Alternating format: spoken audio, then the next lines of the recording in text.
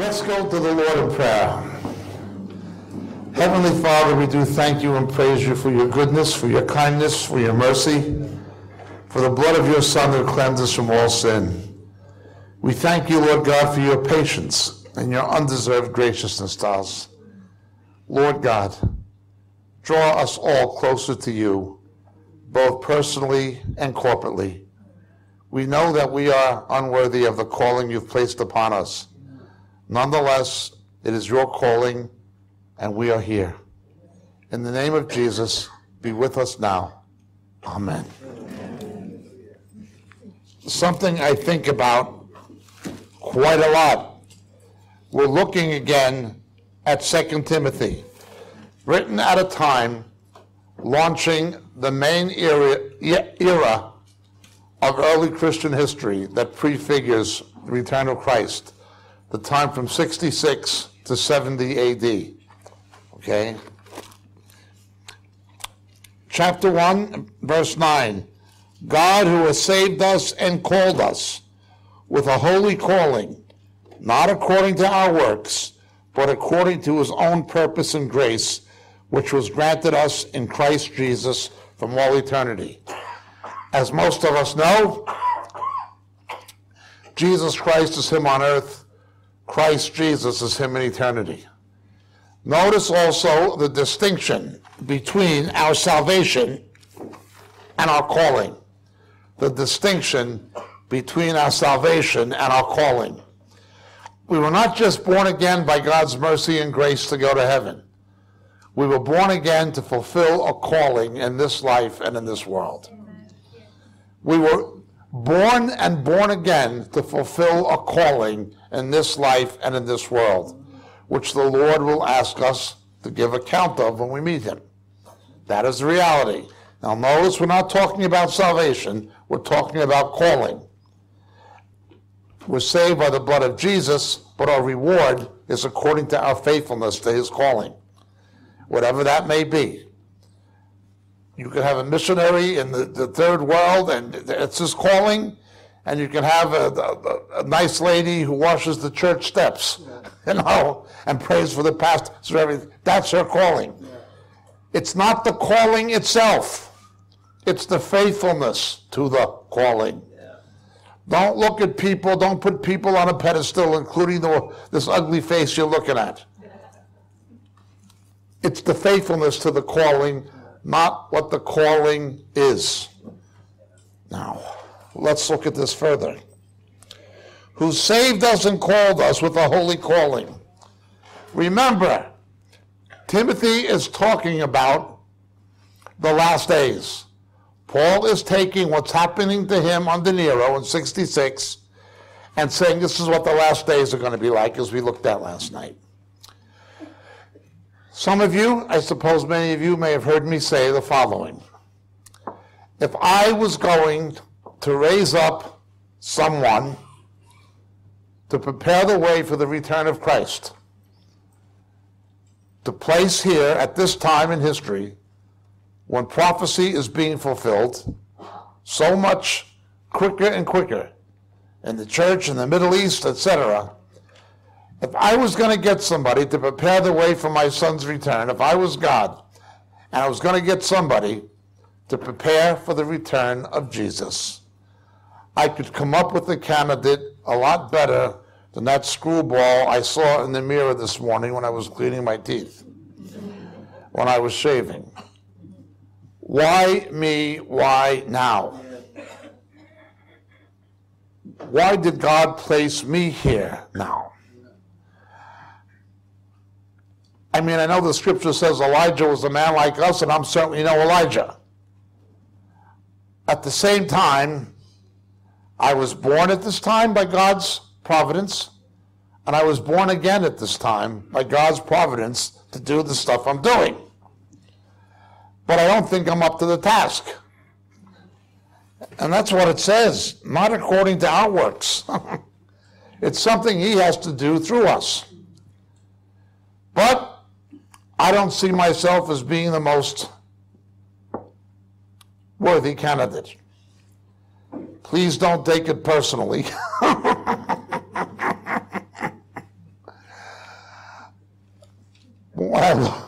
look at you lot.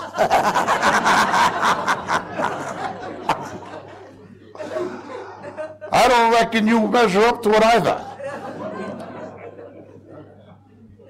Nonetheless, here we are. His ways are not our ways.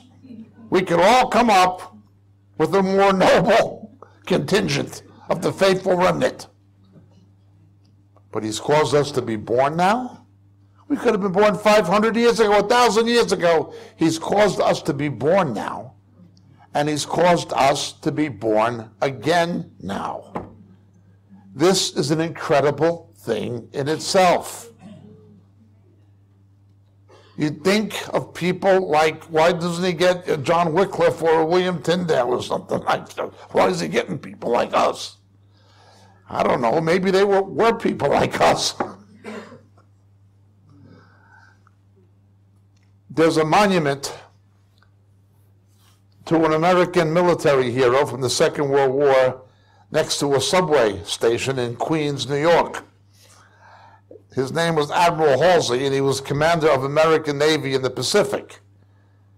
And on this small monument to him, I guess he might have lived in that neighborhood or something, it says, heroes are not unusual men. They are ordinary men in unusual circumstances. I think he had a point. I think he had a point. It's the circumstances in which the Lord has placed us that are exceptional. We're just ordinary people here under exceptional circumstances. But we're not exceptional. It is imperative we recognize those two things. One, in his providence and wisdom, God has placed us, you and I both, here at this exceptional time in history under exceptional circumstances. But there's nothing exceptional about us or we ourselves. That's quite a thing, isn't it? That is almost preliminary before we consider the other things that Paul is writing about. We've got to understand that. We're saved to fulfill a calling. We are in unusual circumstances, but we are not unusual people.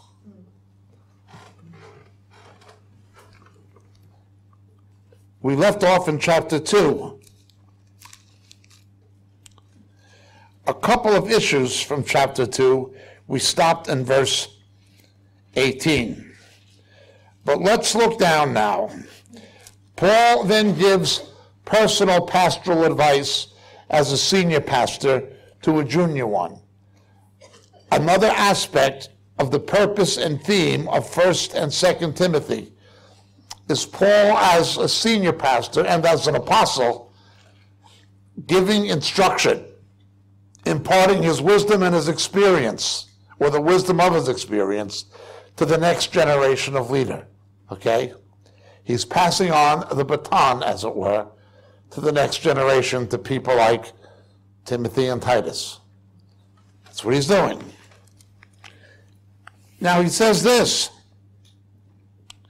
to flee from youthful lusts, things of that nature. A man cleanses himself from things which will make him a vessel of honor, sanctified and useful to the master, prepared for every good work. Marco spoke about this. The things that are wrong in our lives personally are obstacles to fulfilling our calling. If I was a better believer, in many respects, the Lord would use me more than he does. If you were a better believer, in many respects, the Lord would be using you more than he does. That is the reality for all of us, and I am not an exception. But let's go down. Verses 23 and 24. Refuse foolish and ignorant speculations, knowing that they produce quarrels. And the Lord's bondservant must not be quarrelsome, but be kind to all, able to teach, patient when wrong, with gentleness, correcting those who are in opposition, if perhaps God may grant them repentance, leading to the knowledge of the truth. How do we reconcile this apostolic instruction with Paul's public castigation of an index, a list of nefarious figures in the church? What he says about Demas in chapter 4, or what he says about Alexander the coppersmith and Hymenaeus, or what he says about any of those people, Philologus and Hermogenes, etc. How do we reconcile saying, don't be quarrelsome, Lord's servant shouldn't be quarrelsome, be kind to all, patient even when wrong? How do we reconcile what he writes and what he teaches? There are some Christians, even well-intentioned ones, who will say, oh, the Lord's servants are not called to be quarrelsome. And that becomes something that means that they won't stand up and confront error. Understand what he's saying here. He is drawing a distinction between the leaders who teach and promote error and the people who get sucked in to believing it. For those who get sucked in, he says, be patient, able to teach even when wronged, with gentleness, correcting those who are in opposition, if perhaps God may grant them repentance, leading to the knowledge of the truth. People caught up in wrong doctrine require a correction of that doctrine. And they need to realize it was wrong. They need to repent of it. But you treat sheep one way, you treat wolves another. John chapter 10. You treat sheep one way, you treat wolves another. The way you treat the sheep when they're in error is entirely different than the way you treat the wolves who devour the sheep. And we know the wolves often come, perhaps most often come, in sheep's clothing. You understand what he's saying here? We have to draw a distinction between sincere people. I know and you know Christians. They've never been taught the Word of God exegetically. They've always been in these weird churches with experiential theology and wrong doctrine, where emotionalism is confused with spirituality. I've seen them. I've seen videos of people in St. Andrews, Chorley Wood, and places like this, in Holy Trinity, Bedlam. And they run around. I had a picture, the Lord gave me a vision. That's the emphasis. The emphasis is never exposition of Scripture. The Word of God to them becomes something somebody dreams up. Now, this is not to deny there could be a prophecy or something like that, but the prophecy must be in accordance with the doctrines of Scripture and tested accordingly. We get our doctrine and our praxis and our instruction from Scripture. Prophecy has its place, but its place is never to replace Scripture. Those who teach people these things are wolves. People in these churches need to repent of it. But the way you deal with Alexander and Hymenaeus is not the way you deal with the people who they have misled. With macrothumia, great patience and instruction. Perhaps the Lord may grant them instruction. Notice the Lord's servant must be able to teach. Not every preacher has been to seminary. Not every preacher can read Greek and Hebrew. Not every preacher is scholarly. Not every preacher is educated in academic theology. But every preacher must be able to rightly divide the Word of God. We have three words primarily for the different kinds of preaching in Scripture. My apologies to those who've heard this.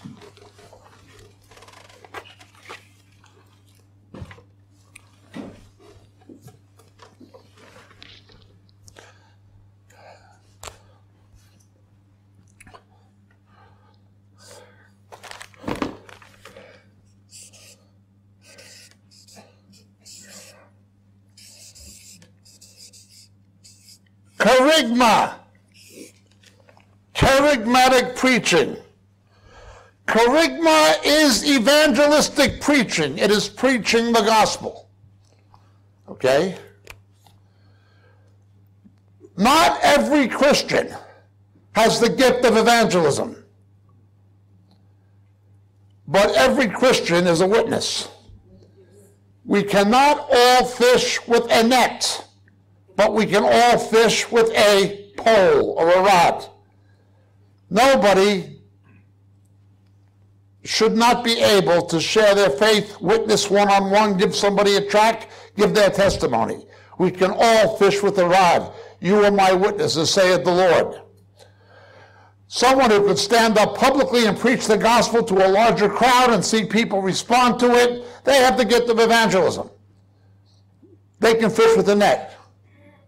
Others fish with a rod, but we all fish. Kerygma. Now, with those who are kerygmatic, there is often a big problem. They forget, in their zeal for souls, they forget that Jesus never said to make converts, but make disciples. They will lead people to Christ and forget about the rest. They'll forget about the church they're putting them in. They'll forget about the right doctrine. They'll forget about getting them grounded. Okay? They just count souls saved, things like that. Their zeal for the gospel may be right, but they will compromise on other things. It may begin innocently, but it is wrong. One example with this would be somebody like Greg Laurie. Another was Barry Smith, a friend of mine. I'm not condemning these people. I'm just saying what they did was not scriptural. Jesus never said to make converts. He said to make disciples. Just get them saved, hallelujah. Read the parable of the sower and the seed. 3 or 4, the birds ate them, the demons attacked them. Second,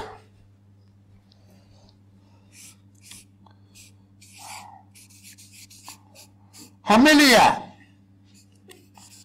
where we get the word homily. Homilia is exhortation, encouraging, maybe even correcting. Homily, homilia, is pastoral preaching. It must be doctrinally correct, but it is not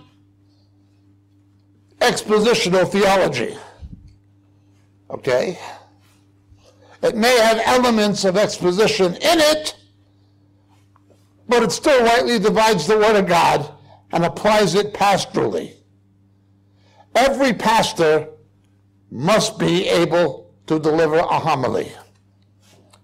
He may or may not be able to deliver a kerygma, but he must be able to deliver a homily, or he shouldn't be a pastor. Third,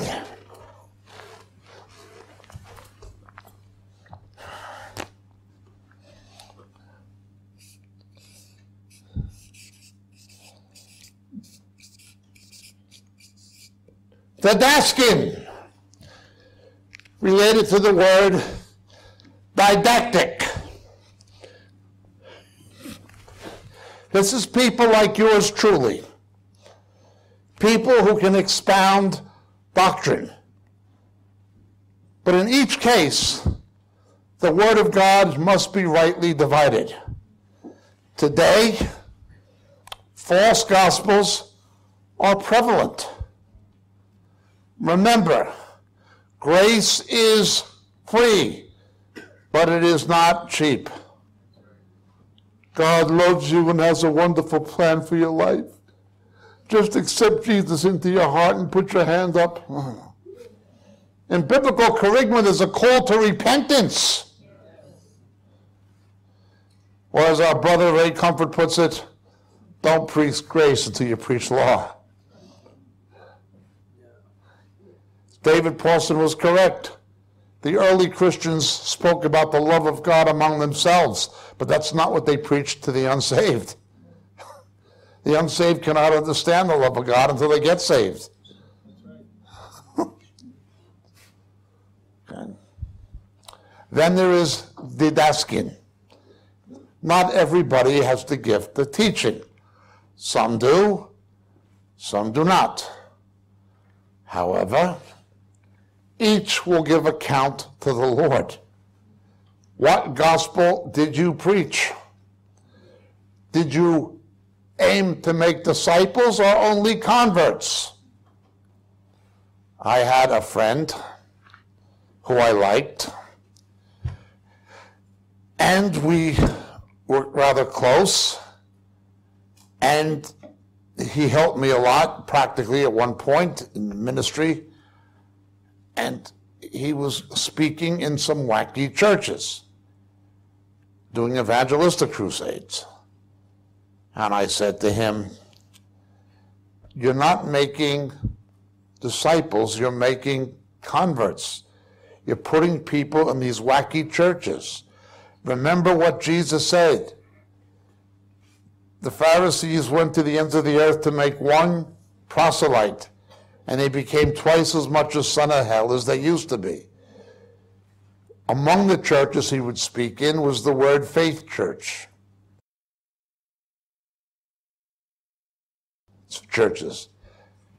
And his response was, God has only called me to preach the gospel and to prepare the church for the last days. And I said, when you preach the gospel, it's supposed to be about making disciples, not converts. And concerning the last days, the Lord warns of wars one time, rumors of wars one time, famines one time, earthquakes one time, pestilence one time, Israel one time. Deception in the church, false teachers and false prophets 4 times. Jesus warned about deception aimed at the elect 4 times more than he did anything else as a sign. He couldn't answer. His platform, his ministry became a kind of an idol. This is a dangerous thing. When the work of the Lord becomes more important than the Lord of the work, and you can justify it, people are being saved. Saved into what? The zoo? Well, his daughter, I knew, lovely young lady, personal tragedy in her life, and a serious medical condition that was dormant in her liver, but resurfaced in adult life. And following a personal tragedy, she went into serious clinical depression. And she was going to a church, just believe God for the healing. Name it and claim it, blab it and grab it. And if you don't get the healing, you don't have any faith. Let's look at the same epistle. 2 Timothy chapter 4.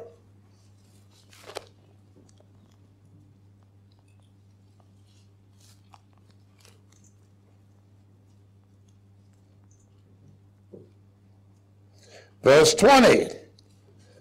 Erastus remained at Corinth, but Trophimus I left sick at Miletus. Why did Paul leave someone ill?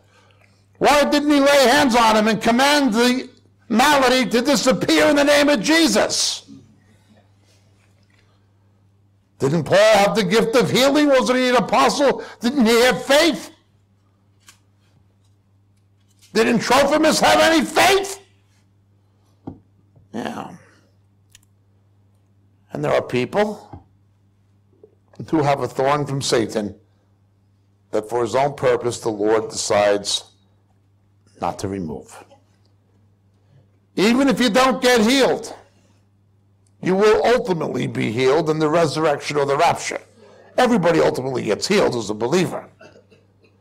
If you get healed in the meantime, it's temporary. Unless the rapture or resurrection, unless the Lord comes, bioentropy is going to take over and you're going to check out anyway. There's no such thing as complete temporal healing.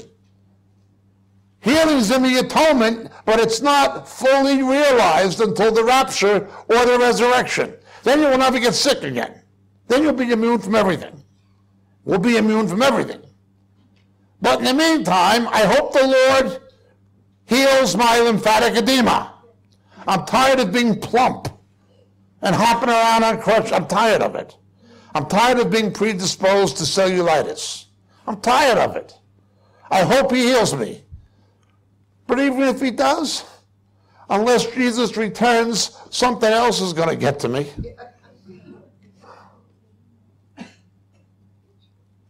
Don't you believe in healing, brother? Don't you believe by his stripes we are healed? Yes, but the healing is permanent. When it happens, there's going to be a permanent healing. So this pastor, his daughter, this preacher, his daughter went to this church and they put her under this stuff, claimed the healing, and if you don't get healed, it's because you don't have any faith. She hangs herself. I didn't have the heart to say it to his face, but he knew what I thought. And I did say it to his son, who was a friend of mine. Now you see why I was telling you not to put people in those churches? Now do you understand why I was so against you putting people in those churches, leading people to Christ, and put them into churches that teach that garbage? It's claimed the life of his own daughter. True story. Take no pleasure in repeating it. Loved the guy. Loved his daughter. She was a nice person. That's the reality. Everyone understand? Now her, with gentleness, correcting those who are in opposition. I could be gentle with her, or someone like her. But those villains who are teaching you this stuff, and they do it usually with a financial motive,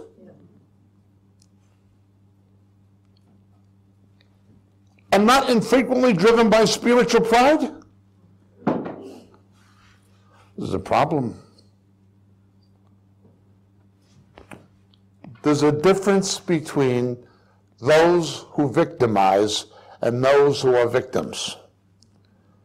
The victims may believe the nonsense themselves. We need to show patience to such people. Correct with gentleness if we can. Remember, Jesus never once compromised truth in the name of love. Remember the Syrophoenician woman whose little girl was demon-possessed? I can't give children's bread to dogs. He told her beliefs were unfit for human consumption. He told the woman at the well. He told the woman caught in adultery. Now look how kind he was to all of them. Look how kind he was, but he never compromised the truth. Those who will compromise the truth in the name of love do not have the love of Jesus. They have emotionally charged religious idiocy masquerading as love, but it's not the love of Jesus. Philippians 1:9.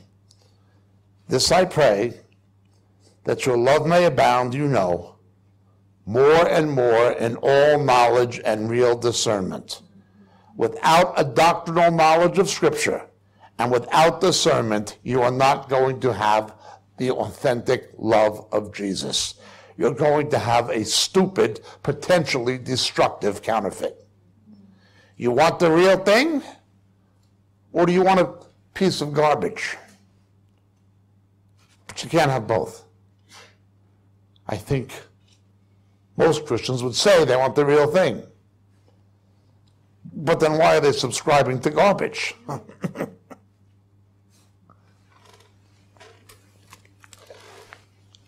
Now this stuff increases in the last days. He says that they may come to their senses and escape from the snare of the devil. These things are traps of the devil that they get into. These false beliefs are traps of the devil that Jesus wants to get them out of. And so he tells us, correct these people, get them out of that trap. They're in the worst kind of trap. They don't know they're trapped. It's like a fish in a tank. That's their world. They don't know that there's such things as lakes, seas, and oceans. They think that's it.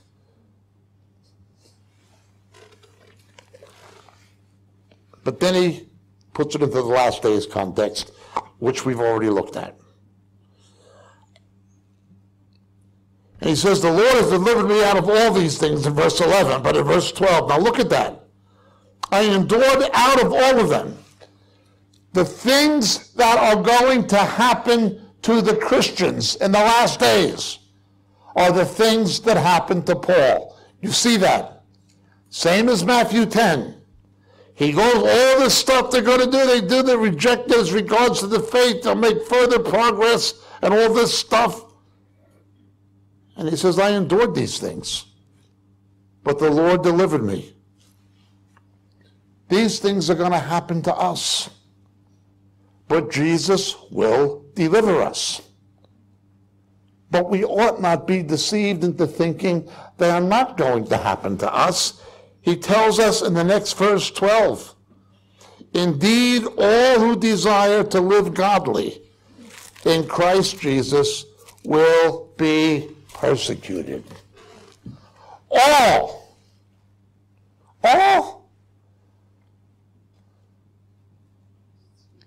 Sex education in schools. What they're teaching children about abnormality.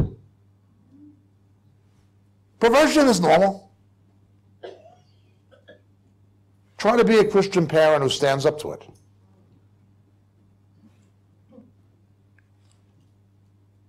You're a homophobe. We're going to report you to social services. A lesbian social worker will file a petition with the court to have your children taken from you. Don't think they won't do this. They're almost on the door of doing it. I've been warning for years they're going to go after homeschoolers. They're already trying it in Wales. Remember, the school system is not about educating. It's failing in its mandate to educate. It is there for purposes of social and political engineering. The teachers' unions do not represent good teachers, only bad ones. In the United States, the teachers' unions are a political campaign fund for the Democratic Party. That's all they are. They protect bad teachers with tenure, not good ones. It's about social engineering. It's not about educating kids. Every year the math scores, science scores go down. Kids know less and less about things like history in the state schools. Not everybody is able to afford to send their children to private schools. Now you can homeschool your kids and make sure they learn what they're supposed to. But now they want to come in and supervise that. Not for academic performance, but for what you're teaching them. All.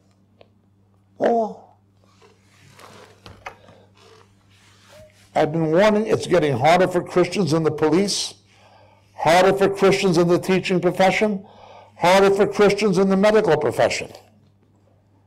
I think of my friend Michael Harry. He was the chief of obstetrics at the Christian hospital in Galilee for years. Saved the lives of countless mothers and countless babies. He was from Manchester, England. When he came back from the mission field, he could not get a job.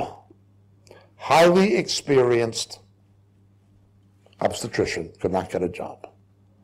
Why? Because he would not perform non-therapeutic abortions. I went into the medical profession to save the lives of babies and of mothers, not to kill people, not to kill little babies. He retired 6 years early because he couldn't get a job. That was then. It's worse now. I know my friend Emma. She's an anesthetist, a physician. She will not scrub for a non-therapeutic abortion. You wouldn't believe the trouble they put her through. You're criticizing your colleagues, and unbelievable. That these are good Christians and good physicians. Christians in the police, Christians in the prosecutions, the Crown Prosecutor's Office, or the District Attorney's Office. It's getting harder and harder and harder. All who desire to live for Christ Jesus. Christian bakers in America being sued and fined for not making a cake for a same-sex wedding. A Christian couple in England with a bed and breakfast would not accommodate two homosexual men in the same bed, being sued and fined and being forced to be. Judges in court decisions calling the scriptures hate speech.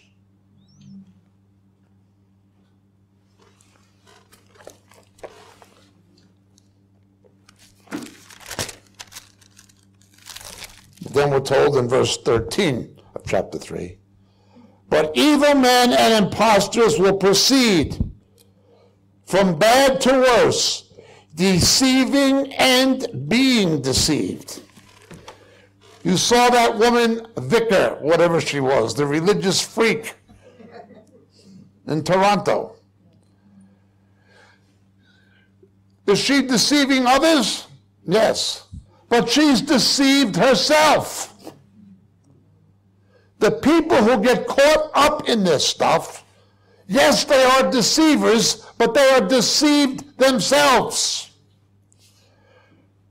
This is particularly true in regard to homosexuality and lesbianism. In Romans 1, it says 3 times, the Lord gives them over to it. They think it's natural and normal. Yeah. They have what John's epistle describes as a spirit of error. God gives them over to it. They're going to go from bad to worse. They're not going to get better. And the reason they're so willing to deceive others is because they are deceived themselves. They actually believe in the moral and ethical validity of what they're doing, and they think the ends justifies the means. If you ever want to read a book, read the book by Alexander Solzhenitsyn, The Gulag Archipelago. I read that book when I was younger, when he got the Nobel Prize, Russian. People who say they're socialists, oh, they're for the poor, they're for the working classes, and they're going to fight, for the proletariat, and they're going to oppose the rich. What they did to the poor and working classes was unspeakable. Oh, Oh, they're going to save the environment. The Aral Sea disappeared in Russia. They raked the environment in Eastern Europe. In those countries, the communist countries, what they did to the environment was far worse than anything in the West. It's ridiculous. It is utterly ridiculous. They are deceived. And they deceive others. They think the ends justifies the means. They actually believe that stuff.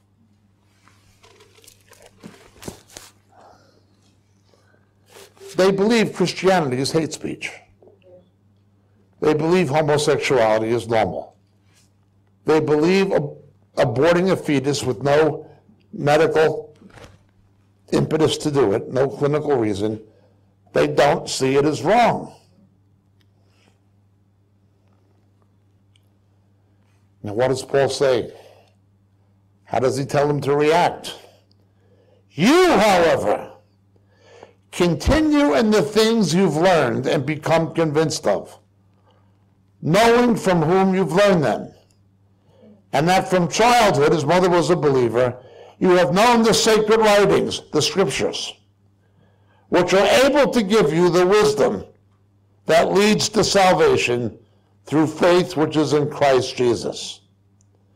All scripture is inspired by God, profitable for teaching, for reproof, for correction, for training in righteousness, that the man of God may be adequate, equipped for every good work. What do you do when this stuff happens? Hold on to the truths of Scripture. It's God's word. He does not lie, and it will not fail. Paul points him to the word, to right doctrine, to not playing games with words, to avoid religious babbling, and to orthopomantes. And he goes on. It'll give you wisdom and leads to salvation. Now, this is not talking about salvation in terms of being born again. It's salvation in terms of he who perseveres to the end shall be saved. It's talking about salvation future, redemption, not salvation past, which is justification, not salvation present, which is sanctification, but salvation future, which is redemption.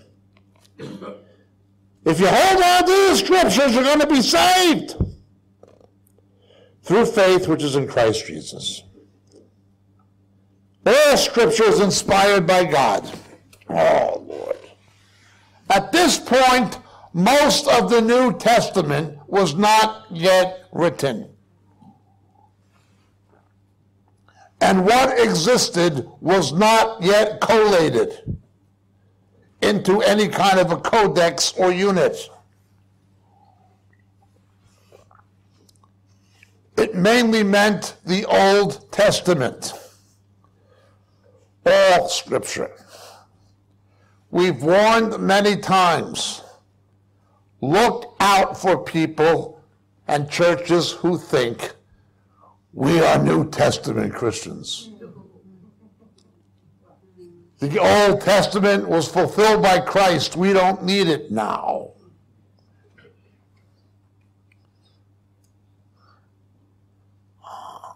No. Hebrews chapter 5 tells us the Old Testament is mostly meat. The New Testament is mostly milk. What happens if you only give a baby milk and never wean it onto solid food? Hebrews tells us. Yet again, we have the churches, as I described them. The epics of the Old Testament are bedtime stories or Sunday school lessons for little kids. Jonah and the whale and David and Goliath. Don't get me wrong, I have no problem with Jonah and the whale and David and Goliath as Sunday school lessons for little kids, but that's what the Old Testament is to them. They may read the Psalms ritually or liturgically, but that's it. They don't study the Old Testament, the Hebrew Scriptures. They have no idea that their diet consists only of milk, not of meat. In fact, because they have been mistaught, they think the following: these things are fulfilled in Christ. We have a better covenant now. That's true. Therefore, we don't need the Hebrew Scriptures anymore because they're fulfilled in Christ. We're New Testament Christians. We've pressed on to maturity, not knowing that they've reverted to infant formula. They misunderstand what the Scriptures say about the Old Testament. It is our tutor, pointing us to Christ. Most of you Christians would know that you can have the Lord's Supper in your church. But if somebody came and demonstrated the Passover and showed how Jesus fulfilled the Paschal ritual at the Last Supper, you'd understand the doctrine of the gospel a lot better, wouldn't you? Unless you understand the gospel, the Passover, you can't understand the Lord's Supper beyond a limited point. Unless you understand the law, you can't understand the gospel beyond a limited point. It's the converse that's true. Teach the children the milk.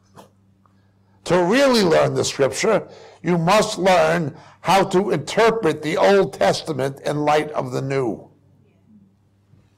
All Scripture. In the last days, there is going to be a gravitation away from the Old Testament. This is a natural bedfellow and a first cousin to replacement theology, so-called Christian anti-Semitism, and anti-Zionism. We don't want the Hebrew Scriptures. That's why you see these people like Alex Awad and Sizer, they shy away from any prophecies or promises to Israel in the Old Testament.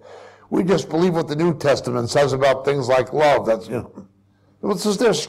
Oh, my Lord. Of course, the New Testament also speaks about the restoration of Israel, but they gloss over that. Well, then he says the following. Preach the word in chapter 4. In season, out of season. Now look at verse 3. For the time will come where they will not endure sound doctrine, but wanting to have their ears tickled, they will accumulate for themselves Kenneth Copeland, Benny Hinn, Rick Godwin, Joyce Meyer, Bill Johnson. That's what they're going to do. Mike Bickle, Beth Moore, that crazy one, that Heidi Baker. They're going to go out and get people like this because they're going to tickle their ears.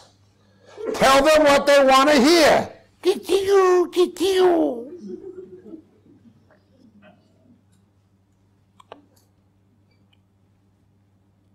It's not that they have never heard true doctrine. It's that they don't want to hear it. They will not endure it. They will not put up with a comprehensive understanding of God's truth. They will not tolerate it. Remember, Psalm 119, the sum of thy word is truth. Everything in Scripture is true. Everything in Scripture is true. Both Testaments, it's all true. But it is the sum of it that is truth. Well, not only that, they They will turn away their ears from the truth and turn aside to myths. Even the ones who knew the truth will abandon it in favor of myths. Doctrines that people invented, stupid stories, empty cliches. People who once knew the truth will turn to myths.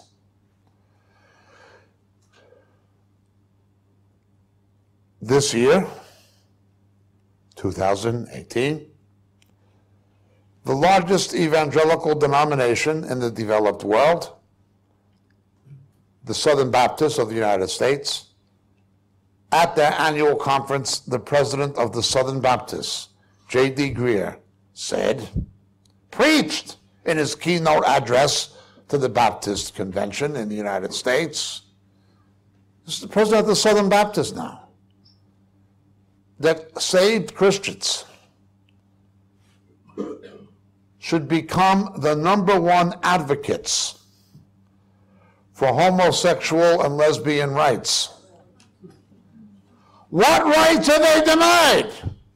They have the right to come into a school, change the curriculum, and teach your children and grandchildren it's normal.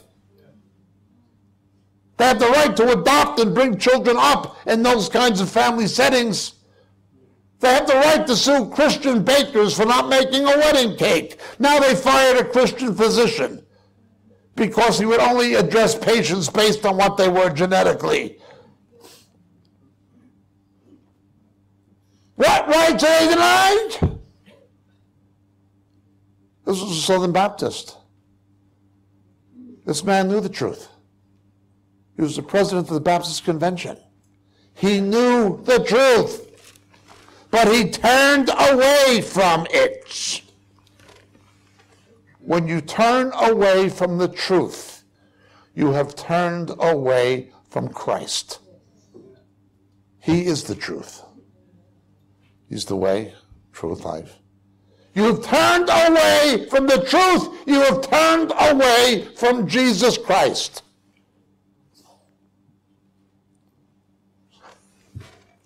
Now let's go back a little bit. In chapter 2, verse 23, ignorant speculations. Something we have warned about before, and I only mention it now briefly in passing. We have a separate teaching dealing with it. In Isaiah 9, Jesus comes. It speaks about both his first and second coming.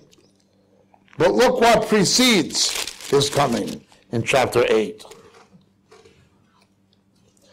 Verse 19, they say to you, consult the mediums and spiritists who whisper and mutter. Arise in the occult. But make no mistake, a lot of what's called prophecy and things like this, a lot of things happening in some of these churches are occult. Holy Ghost miracle cloths to take away debt sold by Morris Cirillo to unemployed people for 25 pounds. This is known as muti in Africa. Witch doctors do it. This is the occult. The visualization, the labyrinths. The emergent church. This is the occult. But look what else he says.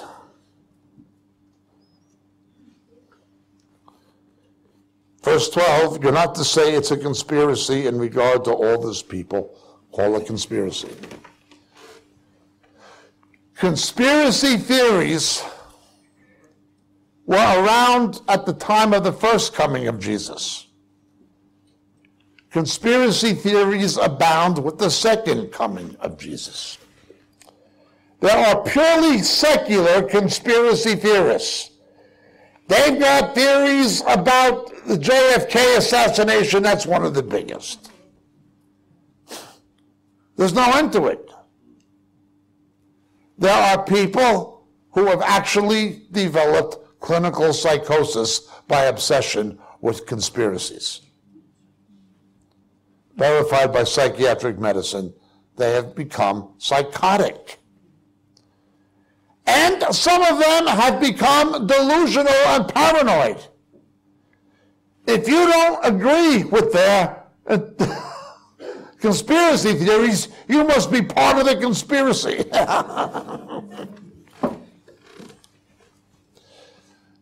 This has gotten into the church. It is simply conspiracy theory, but there are lunatic fringe Christians calling it discernment and prophecy. And they're more concerned with these things than they are with what the scripture says. I get a lot of email and a lot of posts and things. As soon as I see Illuminati, delete. Yeah, I know about that stuff. I know what people say. I have an open mind. But these people are obsessed with it. That's not where the scripture puts the emphasis. Delete. They speculate. It leads to trouble.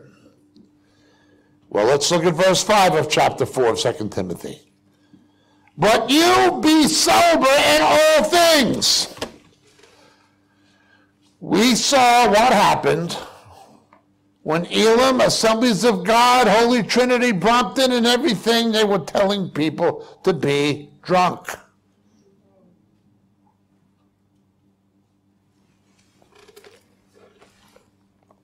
In all things. Oh, they were only drunk in the spirit. They weren't drunk on alcohol. All things includes everything. Be sober. On the day of Pentecost, they heard the mighty deeds of God, not drunken hysterics. We know about this. Endure hardship. Do the work of an evangelist and fulfill your ministry. Then he talks about himself and what's happening to him. He says, I fought the good fight. I finished the course. I've kept the faith. In the future, there is laid up for me the crown of righteousness, which the Lord, the righteous judge, will award to me on that day. And not only to me, but also to all those who have loved his appearing. We are supposed to want him to come. What else is going to stop this wickedness? This non-therapeutic abortion, this teaching little children at the age of 5 that homosexuality is normal. What is going to stop this? The return of Jesus will stop it. Yeah.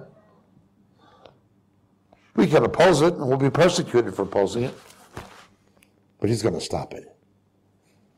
That's for sure. He's going to stop it. We have to love his appearing.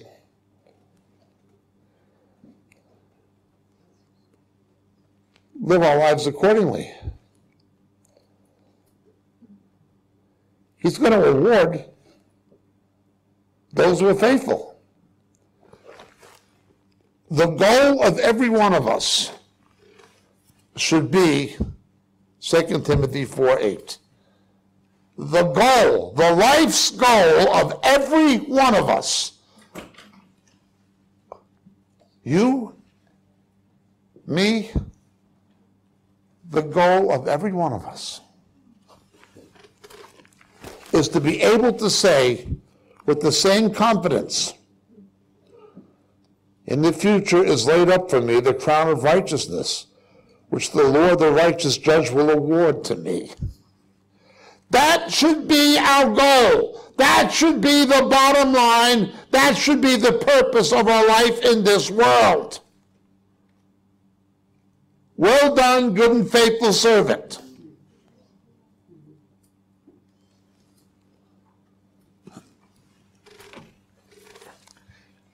Paul went through a really tough time. And he was telling the church that he was leaving before Nero killed him. Go back to the scriptures. Hold on to what you have. Strengthen what remains. It was a bad time. The temple was destroyed in 70 AD. And then that list of emperors came. One worse than the other. And it goes on. It goes on. Now elsewhere Paul says, in these things we are more than conquerors. Think of Jesus. He wound up crucified, but in his resurrection he was the conqueror. Paul knew that. He told Timothy, go back to the scriptures. Hold on to it. Rightly divide the word of God. They're not going to endure truth. They won't put up with sound doctrine. They will not endure truth. And he tells them something else. He tells them, you're going to have people in the character of Jannes and Jambres with pretended signs and wonders. In verse 8. Men of depraved mind, doing miracles apparently, but they're depraved.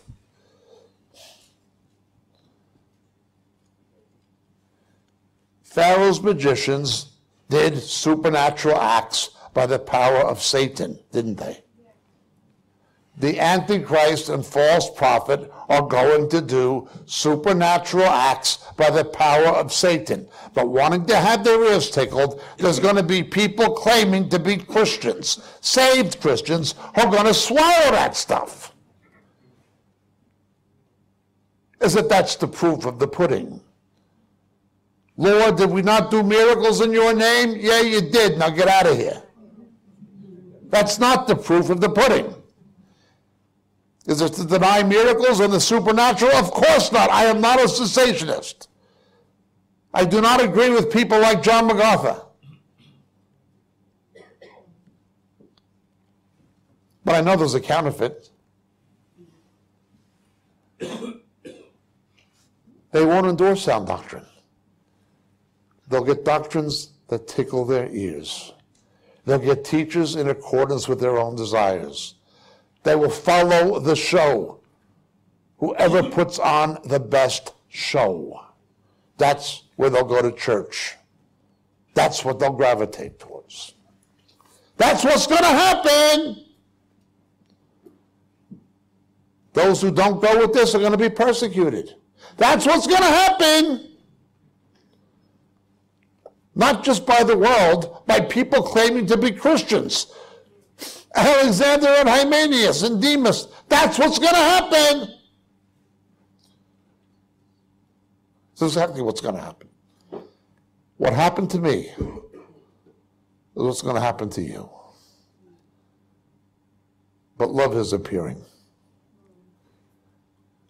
Like what we always say, when you see these things happening, lift up your head, your redemption draws near. The bad news is obvious. The good news should be even more obvious. We've talked about this many times. It's like birth pangs. When the baby's born, you're happy, etc., etc. No, things were going downhill quick. These false teachers and false prophets were all over the place. They were waiting for Peter and Paul to die so they could take over the church. They were waiting for the apostles to be killed so they could take over the church. They hovered like vultures. They're hovering like vultures now. They're looking to take over. What can we do about it? Strengthen the things that remain. How do you do that? Go back to the Word. Rightly divided. Hold on to it. Don't worry, he is coming. We need to strengthen the things that remain. See you in the morning. Tomorrow we'll have the Lord's Supper and a Q&A. If you have questions about anything at this conference from last night or through today, please write them down. We'll have a question and answer time tomorrow. Have a very good night. God bless.